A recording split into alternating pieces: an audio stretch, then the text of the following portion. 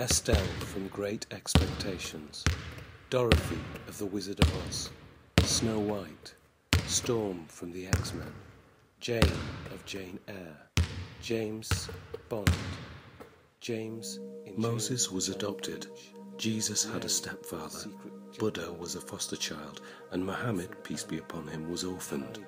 What if I was told this from the beginning of life in the care system?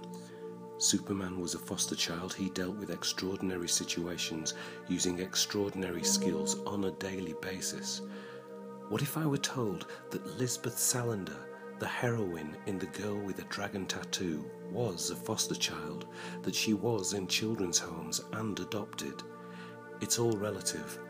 What we are told about ourselves, our story, is linked to how we view ourselves. But the darkness of our stories should only serve to make our light more visible, not less.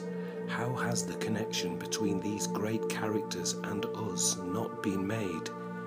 My story may have darkness, but it was just like it was for foster child Harry Potter, just like it was for Jane Eyre. Harry Potter ran away, he got angry, he got confused, but he carried his light. I carry mine.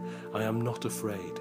I am not defined by my scars, but by the incredible ability to heal. Children have been fostered and adopted and orphaned and in care since the beginning of time. There are thousands of us, millions of us. Many fear of speaking of our past as if it would steal our present, as if it were kryptonite, as if it were a time bomb strapped on our inside. It is not. It is not to be feared. We are many, we are strong, we are part of the story that built this society. We are superheroes.